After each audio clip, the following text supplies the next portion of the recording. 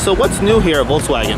Well, what's new at this year's show, we have right behind me the Atlas, which is our all-new 7-seater SUV, a first for us and going to be a big vehicle for us in every sense of the word.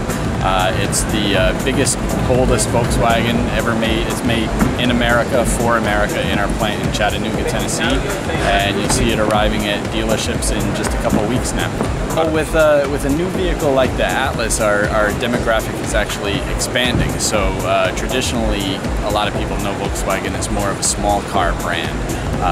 Us adding the Atlas and followed shortly this summer by the new Tiguan moves us more towards, like, it marks a transition for us into more of a full-line car brand. So we are offering things for our fans who, in years past, their families may have grown a bit big for the vehicles and had to move elsewhere, but we love our customers and we want to retain them, and that's what these moves are all about.